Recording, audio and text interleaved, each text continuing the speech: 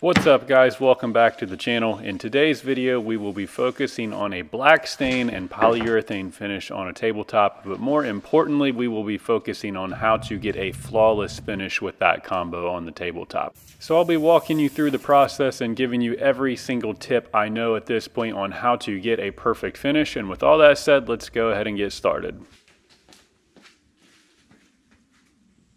Alright, first things first, this is a red oak tabletop. If this tabletop looks familiar, that is because this is the tabletop that I made in the last video and put the breadboards on in the previous video. So this will be the final video in that series. It is worth mentioning that oak will take stain quite a bit better than a lot of other wood species, which is one of the reasons I chose to use oak for this tabletop. And speaking of the stain, we're just using Minwax True Black Stain. The first thing that you can notice is that this stain is not stirred up well at all. So a very important step to begin with, you need to stir up the stain to ensure that it is thoroughly mixed. If you noticed in the opening shot, I flipped this tabletop over, and that's because we are staining the underside of this tabletop first.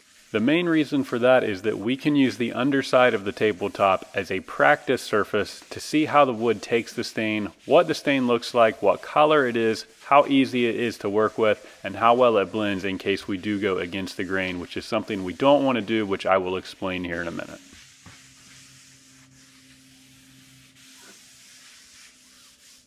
So at this point, we are literally just putting the stain on the table, and you can see that I'm going in different spots, different directions with different patterns. That's something that you don't want to do, but for the demonstration of this video, that's what you can see me doing, and I will explain why you don't want to do this. But more importantly, pay attention to how sloppy this looks. For when we flip this over here in a minute and do the actual top surface, you'll see how much differently I do it when I'm trying to do it on the surface that we'll show. Now you can see in this shot that I am staining with the grain, but underneath that you can see that I went against the grain, and as I go over top of that with the grain, if you look closely you can see that it does show through a little bit. So that is one thing you want to avoid, and that's why I'm doing this on the underside. You always want to go with the grain whenever you're staining. If you don't, you can see the marks that I'm pointing out here, how I went sideways or against the grain, and if you do not smooth those out or blend those before the stain dries, then you're going to be able to see that when everything is finished up. And that will result in a look that you do not want. So when you flip the tabletop over, you want to avoid getting any type of fingerprints on the top. So I like to put some paper towels between my gloves and the surface, and then we can begin staining the actual top surface, which will be the show surface of this piece. So you'll hear me emphasize several times in this video that you always want to go with the grain, but another thing you can notice here is that I am staining the distance of the entire tabletop all the way across the entire midsection in one even swipe. You don't want to stop halfway through and go a different direction or go somewhere else rather than you are. Once you're there, continue that full swipe all the way down the full length of the tabletop, at least until you get up against the breadboard, if your tabletop has breadboards on them. Also, as far as time goes, you want to do this somewhat quickly, not so fast that you feel out of control or like you're being rushed, but once you do get started on this, you want to finish the staining process all at once. Don't stain half of it and then go make dinner or coffee or something and come back and try to finish the tabletop later. But anyways, after I have the midsection stained, you will see that I go ahead and stain the breadboard in the direction of the grain on the breadboard. Then I overlap the middle, go back and get the breadboard in the direction of the breadboard once more, and then also equally important, do not forget to get those sides. So at this point we have the entire tabletop completely stained, and if we were to stop here, here is a closer look at what the result would be. So you can see that there are several blemishes or smudge marks where I either had too much stain or maybe some excess drips from the rag left behind. So the final step, and arguably the most important step of the stain process, at least for this first coat, is that we are going to go back over the entire surface and eliminate any smudge marks or excess stain that we have. So you don't need to put any more stain on the towel or the rag that you're using.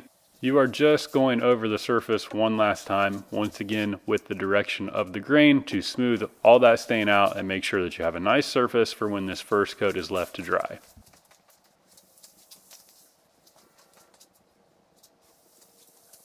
Here is a close-up look at the stain on the main part, and you can see that that looks so much better than it originally did a couple minutes ago. On the breadboards, however, you can see that the stain was pulled across in the opposite direction of the grain. So we will go back over these breadboards in the opposite direction, and I shouldn't have started in the middle there, but it looks like I do go ahead and go back across the entire length of the breadboard, so that works out in the end. Now in this shot, you're going to see me mess up here in just a second, where I stop my hand halfway through and readjust the position of my hand, which will end up leaving a smudge right in the middle of that smooth stain transition. So if you do that, you unfortunately will need to go back and stain over that in one smooth pass, just like I did here. And once you have all the surfaces wiped off, you want to back away from this table and let it dry without any interference whatsoever. So this is 2 days later. And you can see that some of the stain on the edge did wipe off on my gloves, so this is not completely dry, which is okay because with this being black stain, I like to go back over and stain the entire top, just like we did with the first coat earlier. Now, if you're not using black stain and you're just using a regular stain, you don't have to do this, but I've found that whenever using black stain, this will give you the best result because sometimes that black stain just isn't jet black or quite dark enough as I like it to be. So you can see the huge difference between the second coat and the first coat. Obviously that second coat is still wet, so that's a little bit of a reason for the darker color, but this makes a drastic difference in the appearance of the black color after everything is completely finished. If it wasn't obvious, here is the reason that you want to use gloves, unless you enjoy washing stain off your hands, which is not something that I enjoy, but that decision can be left up to you.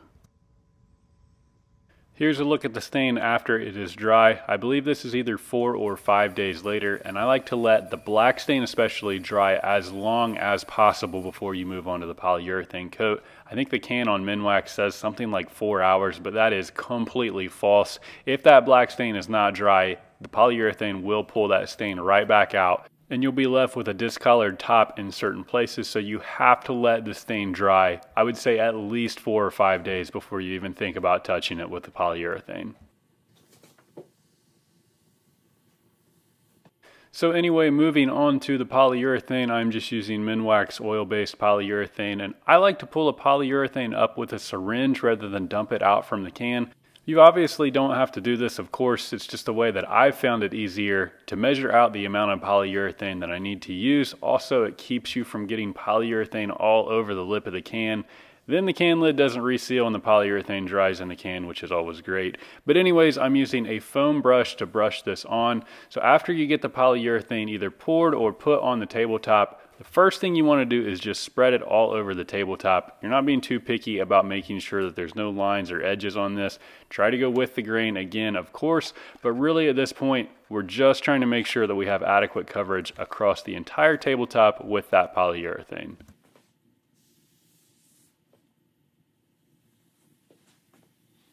So the order of the surfaces as well as this entire process is actually pretty similar to how we put the stain on. So I'll do the top and the breadboards, then the sides.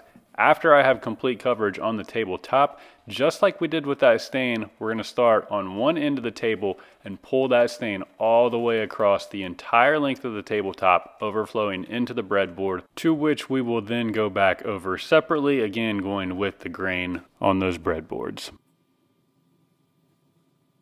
I swear every time I do a tabletop, it always seems like there's a random piece of string or fuzz or dust or something that gets in there. So if you notice anything, just like you see in this shot, grab a pair of tweezers and pull those out before it's dry. You can pull it out after it's dry, but it'll be much easier before that polyurethane settles up.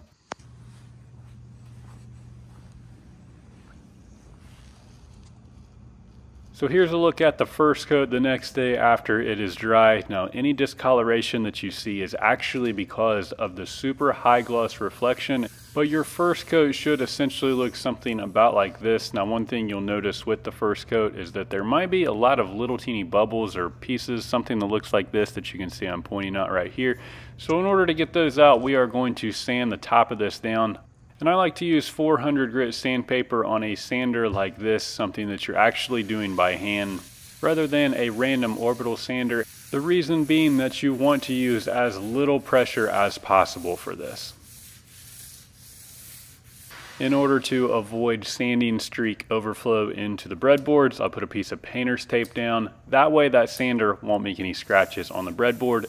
And at this point you may think that you are tearing the tabletop up, getting rid of that nice shiny finish, but that is okay because that is what is supposed to happen at this point. So here's a look at the difference between unsanded and sanded, and you will want to sand down that entire surface, again, to make sure that we get rid of all the bubbles before moving on to the next coat.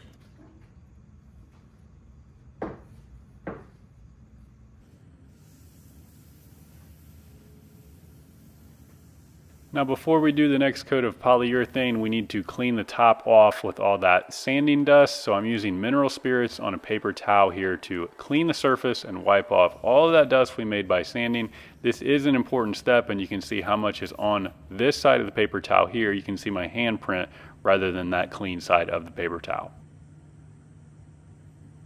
So give any of the residual mineral spirits a little time to dry and completely disappear from the tabletop. Then we are going to repeat the previous step with the polyurethane to build up additional coats of the polyurethane before the final top coat, which we'll get to in a minute. It's really up to you at this point how many coats of polyurethane you would like to do on top. I recommend at least 3, probably any more than 4 isn't really necessary, but you're going to do this process the exact same way that you did that first coat of poly, and you'll find out that each additional coat makes it look a little bit better than that last coat you did.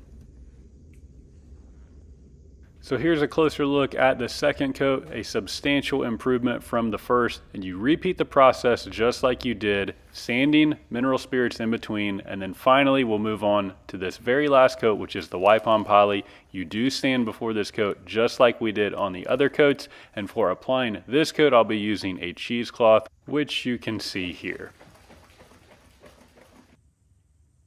So the wipe-on poly is shaken up before you use it, mainly because it says to shake before use on the can. And then this is how I like to use the cheesecloth. So you want to get a flat surface in the palm of your hand, put that down in the puddle of polyurethane, and then you just wipe in one constant motion, kind of like we did with the stain. Once again going with the grain, and this wipe-on poly is quite a bit thinner than the brush-on poly, so that's the advantage of using this as the very last step and the final top coat. It's very easy to put on, and there is a much lower chance of getting bubbles with the wipe-on finish. If your previous coat of the brush-on polyurethane came out flawlessly, you can honestly skip this step because it wouldn't be necessary at this point. But at least in my experience, I've had excellent results using this wipe-on polyurethane. And with it being so easy to use, I feel like it is the perfect final step for getting a good finish with poly. So now we just stay far away from the table and give it a chance to dry. Here's an up-close look at the end result. Again, the discoloration is because of the rafters in my ceiling. With that being a high gloss reflection, you can see that. But honestly, this is one of the best finishes that I've ever had, so I hope the information in this video was useful. So drop a comment down below, let me know what you think. As always, don't forget to like, share, and subscribe, and I will see you in the next video.